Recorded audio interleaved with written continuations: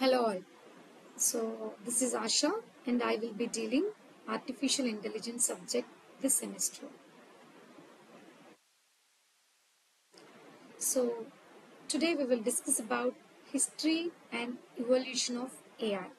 For which we'll start with what is artificial intelligence, what is the history and how did AI evolve, and then we will also look into what comprises of artificial intelligence, and then we will see some applications of AI.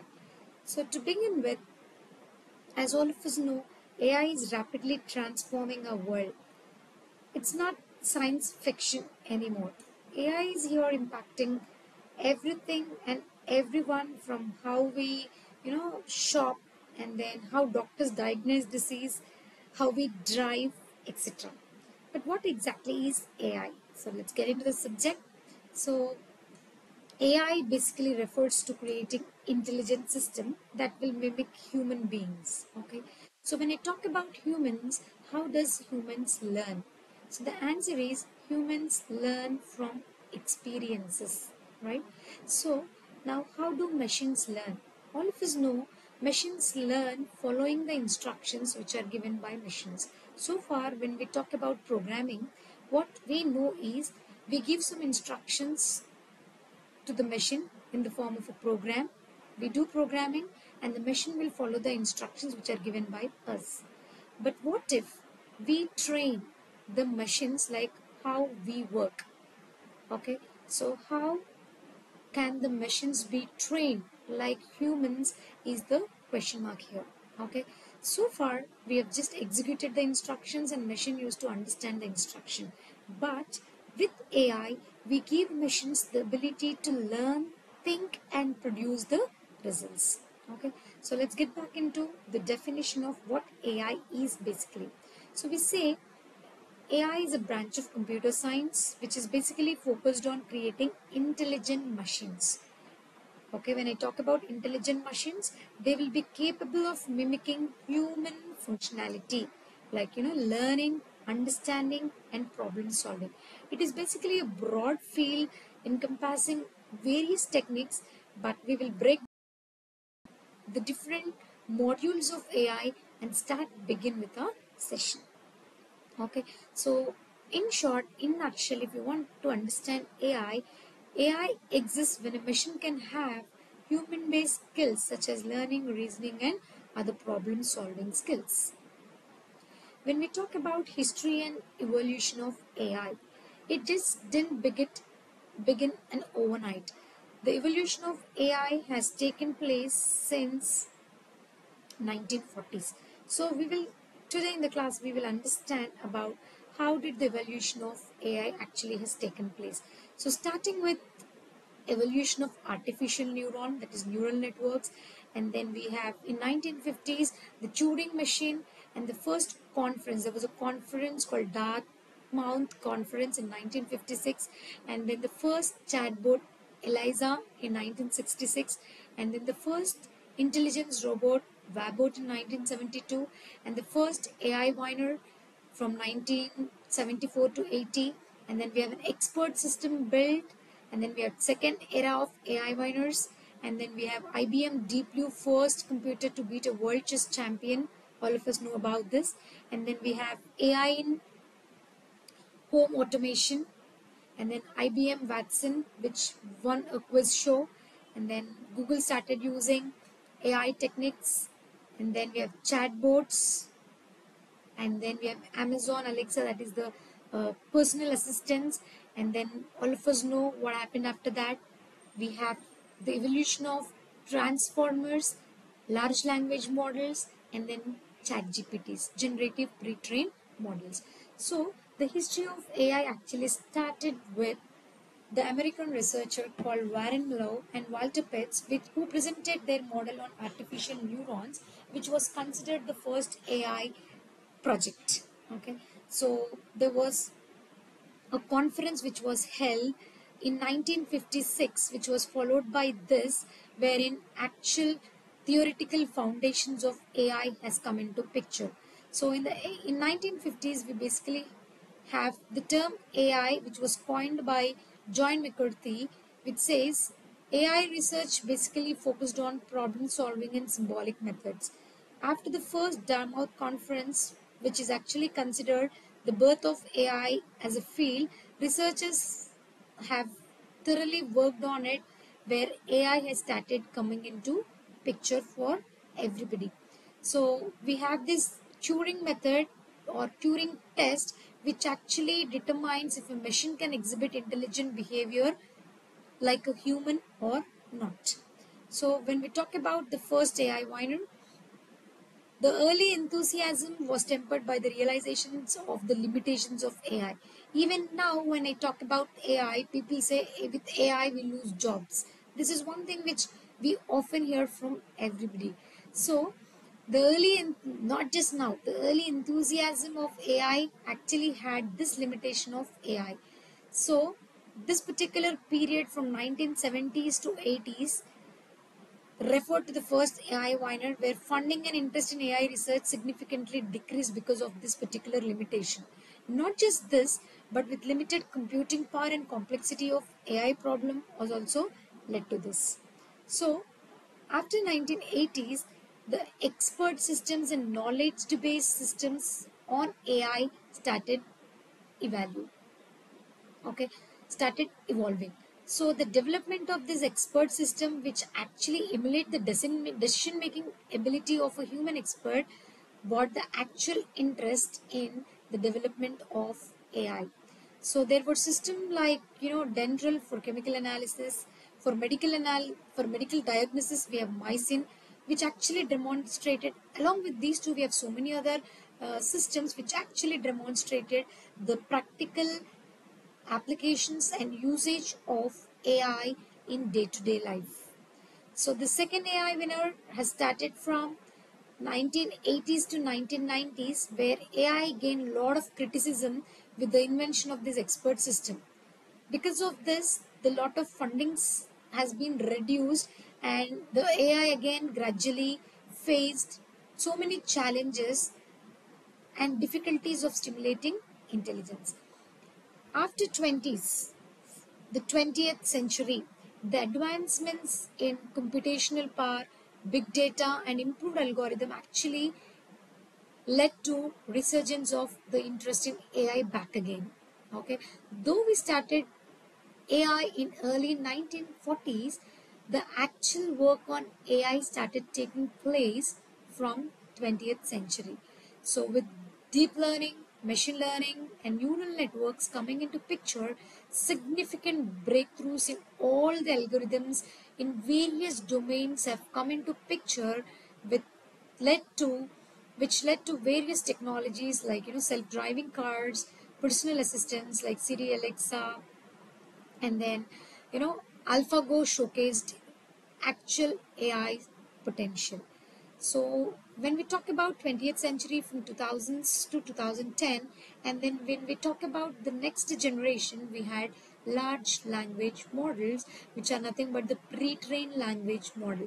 With the invention of attention mechanism, with the introduction to transformer of along with self-attention mechanism, the revolutionized natural language processing, transformers using self-attention mechanism has tremendous increase in the computational capacity.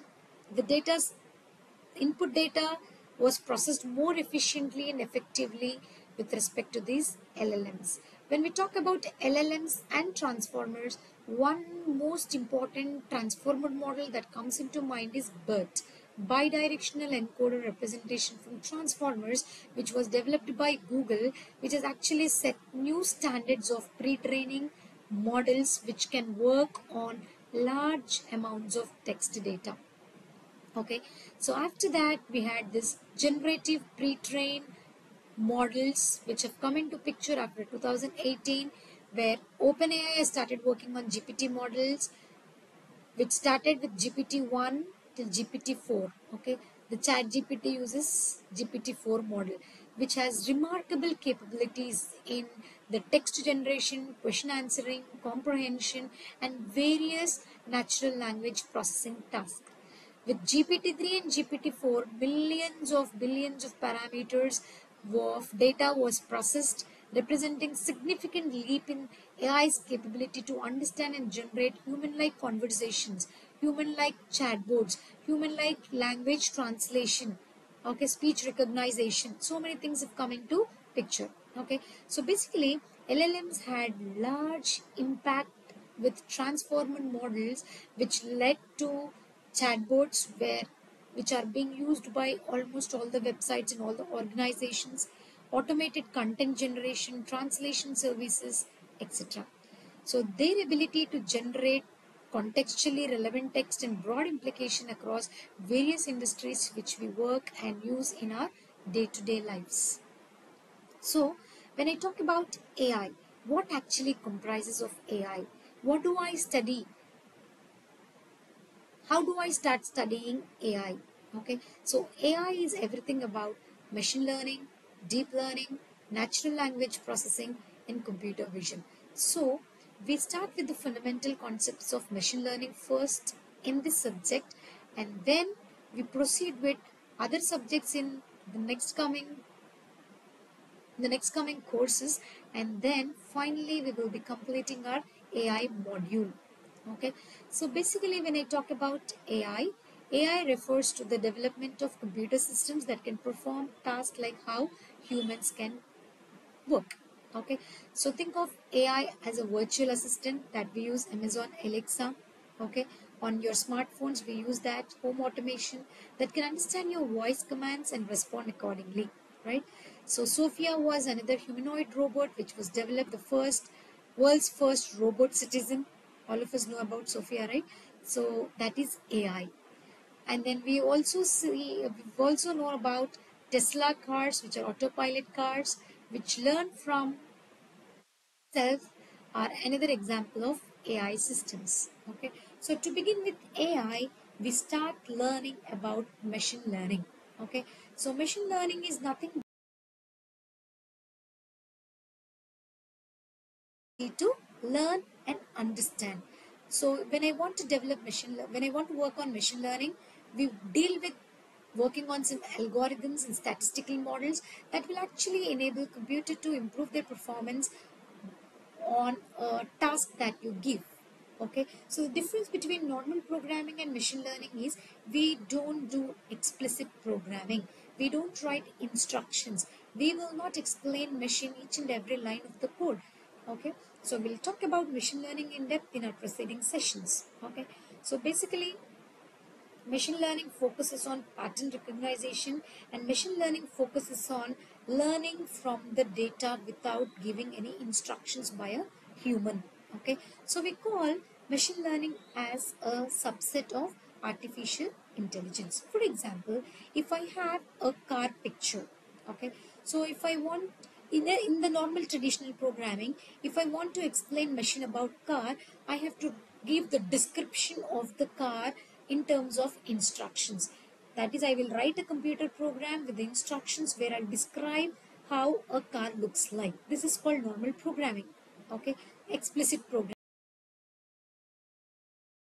The image of the car as an example, as an input, and the machine will extract the features by itself. Okay, so with human support, the machine will extract the features of the car, and then the classification of the features, depending upon the features, the classification will be done, and the output will be produced as whether the image is of a car or not a car. Okay, now after machine learning, AI is comprising of deep learning. Okay, so deep learning is another subset of machine learning that actually deals with neural networks. Okay, which will have multiple layers, which we will also refer to as deep neural networks. Okay, so these networks, in simple, if I want to tell you, we say deep learning is nothing but machine learning with brain. Okay, so the machine learning algorithms does not have artificial brain, whereas for the deep learning algorithms we have this neural networks. That is how a human can learn through brain. We will incorporate the neural networks to the machine learning algorithms, which led to deep learning. Okay, now these networks can automatically extract the features from the data and work on it. In the previous case, we require human intervention here for extraction, for future extraction. But when you go for deep learning, as we have neural network associated with it, the feature extraction and classification is done automatically by the machine. So this is the major difference between machine learning and deep learning. And now when I talk about machine learning, we often deal with images as inputs, for which we require computer vision. Okay, so computer vision is another field of AI that will give the computer ability to interpret and understand the visual world. Okay, so we use digital images from cameras, or we use videos from the cameras, and these deep learning models will actually identify and classify the images and then react to what they see. They read that image as input, for which requires some process being done. So that processing of image for a machine learning or deep learning model is done through computer vision.